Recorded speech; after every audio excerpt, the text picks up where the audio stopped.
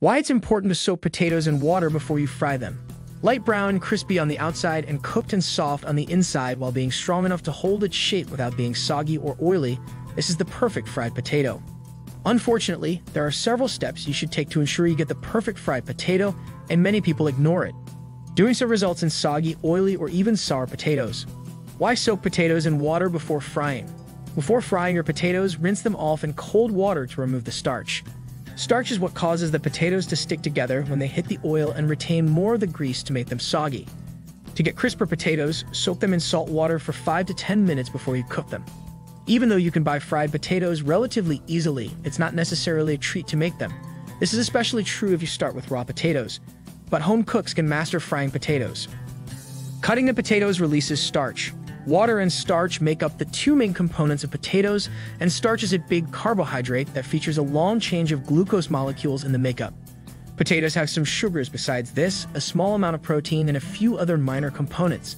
What your potato is made out of depends on how the manufacturer stored them and the potato variety. A lot of these compounds get locked into the potato cells, but you break some of these cells when you cut them to release the ingredients. By soaking or rinsing your potatoes before you cook them, you strip these released ingredients from the potato and stop them from interfering with the frying process. What happens when you fry potatoes? Several processes will take place when you fry your potatoes, and it starts with the water evaporating to dry out the potato a little bit.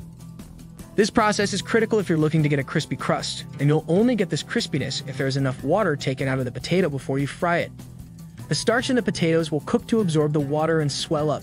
The Maillard reaction is another big process that goes on at this time too, and this is a reaction between the sugars and proteins in the potatoes that causes the potato to take on a brown coloring. What soaking in salt water does to potatoes. Soaking your potatoes in a saltwater bath can help them release a lot of their moisture before you cook them, and this allows them to crisp up nicely when you cook them in the oven without overcooking.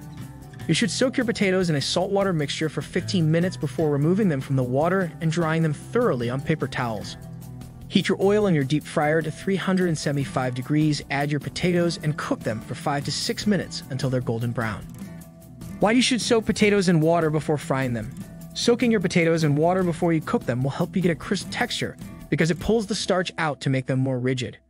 The cook will fry them twice to blanch them until they're slightly limp in 325-degree oil before frying them a second time until they get brown and crisp in 375-degree oil. If you don't soak the potatoes before you fry them, you won't remove the excess sugars or starch, and this will cause them to stick when you fry them. You'll still get fried potatoes, but they won't be the very crispy ones on the outside with a done soft inside. How to pick a potato variety for frying? Potato processors and breeders have done a lot of research and work to create the best potato for frying. Potatoes have to pass different criteria to determine whether or not they'll be a good contender for frying. High starch content and dry matter. Potatoes that work well for frying should have larger amounts of starch and dry matter between 14% and 18%. Low sugar content. Too much sugar in your chosen potato can cause them to turn too brown during the frying process, so they look burnt. Color. What color you want your fried potato to be will likely depend on your location and what you're used to eating. People in the United States usually like a lightly fried potato, while people in Europe like more yellow-tinted fried potatoes. Common potato varieties that are good for frying. Several common potato varieties fry up nice each time you try them as long as you soak them first. They include Agria, Bannock Russet, Vinci, Fontaine, Innovator Kennebec, Maris Piper, Marlin, Russet Burbanks, Santana Victoria. How to pick a suitable oil. You need potatoes and oil to fry them, and you usually fry them twice to get the best results. If you want to know more, click the link below or visit momloveshome.net.